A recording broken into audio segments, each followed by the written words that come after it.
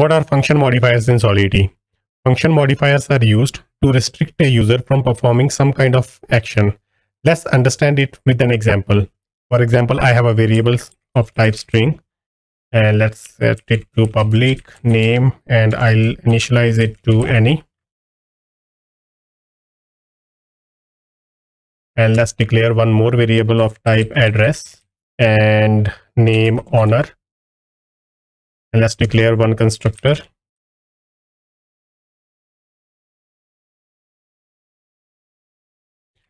And we want to set the owner to the person who is deploying this contract. So set the owner to message.sender.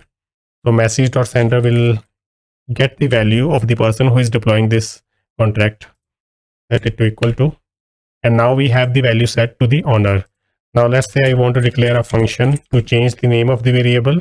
Let's say change name, and get the parameters string, memory, new name, set it to public. But here is the thing, I don't want anybody to change the name. I only want the person to change the name who has deployed this contract. So how can I achieve that?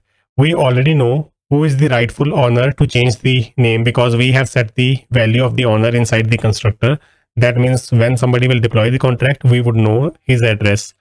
So to check if he is the rightful owner or not, we will use the function modifier. So function modifiers are declared with the keyword modifier. And let's say only owner, we can give any name, but I'll give, let's say, only owner.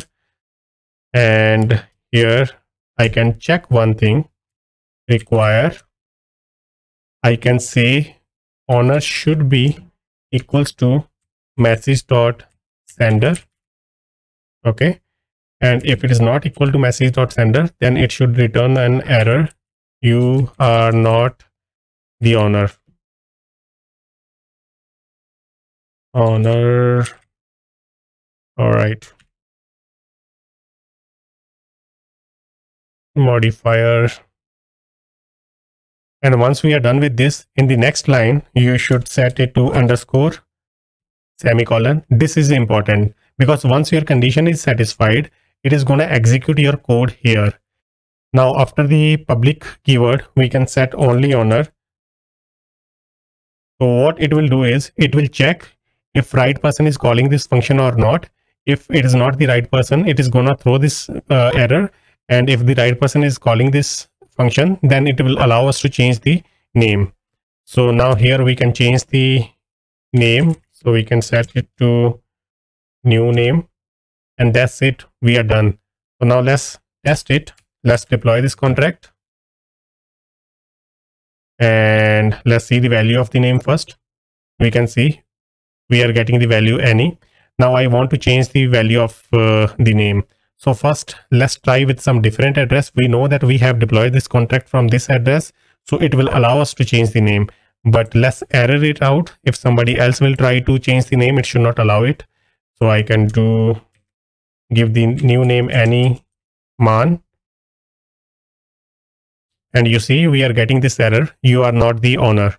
Now let's set it back to the original address. And now let's try to change the name. And there you go. We have a successful transaction. Now, if we'll click on the name, we should have the modified name. Function modifiers are a really great way to restrict the unauthorized users from calling the functions in Solidity. So, couple of things to notice here. So, this is a global variable, message.sender. So, message.sender will give us the address of the person who is calling this function or deploying this contract. And in the initial stage, when we deployed the contract from this address, so it set the value of that address in the owner. And that's how we are comparing the value here. When we call the function again, it checked that if the same person has called this function or not. Since we already have the value of the owner, we are comparing it against the same value.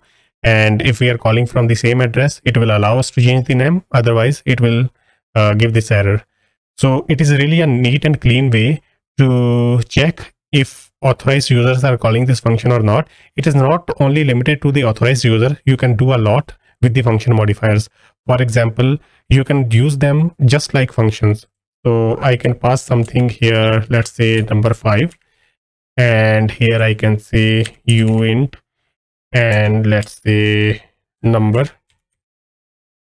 So you can receive the parameters here as well, and based on those parameters you can perform some kind of additional checks, and if those checks are satisfied, then only somebody should be able to call this function. So it is really a powerful feature in Solidity.